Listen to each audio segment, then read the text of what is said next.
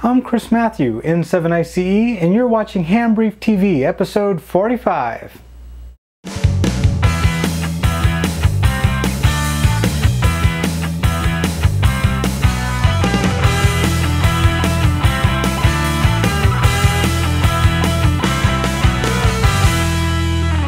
Well, first off, we need to wish a happy birthday to Hyram Percy Maxim, who was the co-founder of ARRL and its first president. September 2nd, he would have been 140 years old. His birthday was 1869 is when he was born. And he contributed a ton to ham radio. And he was also very fond of saying 73s. So happy birthday, Hyram. There's a big contest going on with ARRL, and certain candidates can add 140 at the end of their call sign. So you'll have to go to arrl.org to see if you can qualify for promoting Hyram's 140th birthday. This Saturday, today, between noon and 2:30 p.m. In Byron, California, Mark AF6IM is going to make the first ever parachute jump with D-Star contacts. So he'll be broadcasting out of the K6MDD repeater, D-Star 2-meter repeater band, and he's going to make his first call out to the repeater owner just to thank him for the D-Star service. And it'll be a free fall starting at 13 to 14,000 feet. And I think he's going to deploy a chute right around 3,000 feet and see how many QSOs he can get done before he touches ground. So, Mark, happy landing, safe landing. We're with you all the way. We're very excited about this D-Star first. Hey, well, you know, if you follow me on Twitter, you probably saw me tweet an interesting project box here this week. It's an RF multi-tester. Function test set, and it's kind of built out of a little aluminum or a little like Altoid type box. And listen to all what it has in it. It's a frequency counter, crystal oscillator, wideband noise generator, audio oscillator, 50 ohm dummy load, RF probe, and a time domain reflectometer. I don't even know what all that stuff does, but when you look at the photos, it's pretty cool.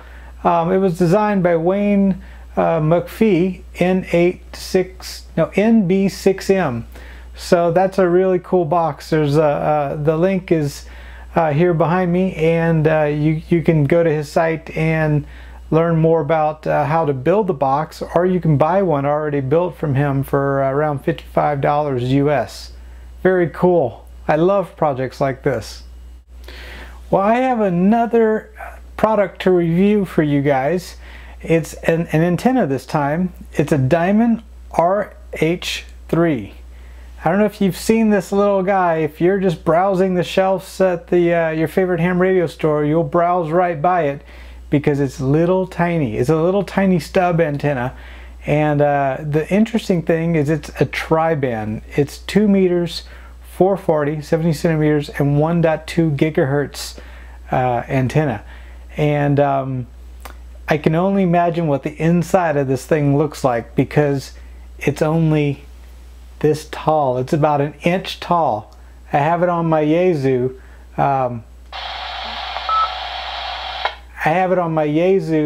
VX8R, and you look at my satellite antenna. My satellite antenna is bigger than my tri-band antenna that goes with it.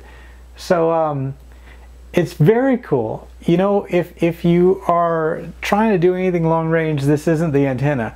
But if you're if you're in an area that's got great coverage to begin with, I can say that the 70 centimeter seems to be a lot more responsive than the 2 meter. But what I love about this it's not a whole lot of gain. So this is what you know, all your advice from your Elmers will tell you. Kind of taller antennas, half wave, etc., you're going to get more gain. This one's not a gain antenna. This is more of a convenience antenna. But I tell you, it's really convenient. I mean, you can put your whole radio kind of in your pocket and go. It is a BNC type of an antenna. So what I did is I bought this little adapter device that goes, so here's the antenna itself, BNC, and then I bought this little tiny SMA adapter, so the BNC can go on like that, and it still allows you to screw the antenna all the way down on the radio. And what's cool about this adapter is that it kind of spreads the weight of the antenna, not like this one's got much weight, but across the whole base of the radio. So I think this is a good idea even if you have a taller antenna, this little adapter.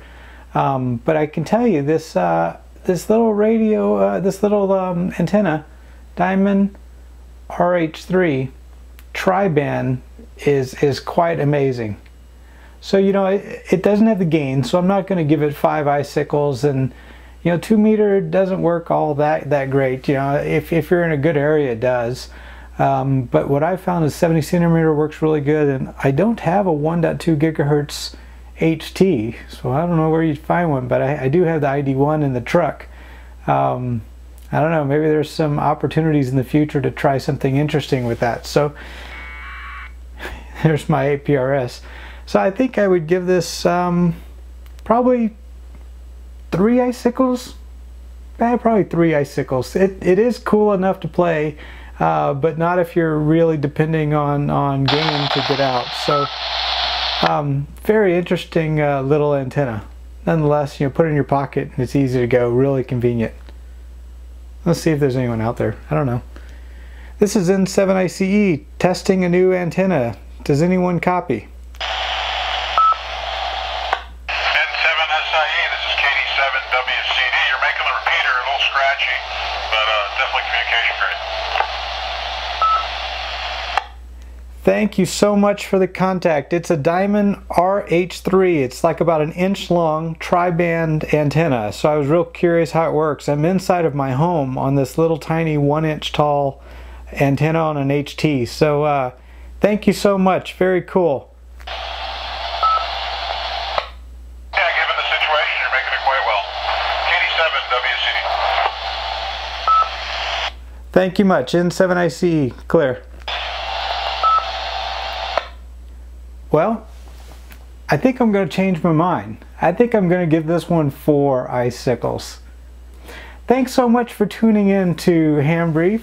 I hope that you enjoy your day. It's Labor Day weekend, so hopefully you've got 3 days ahead of you for lots of ham radio fun. So until next week, 73s.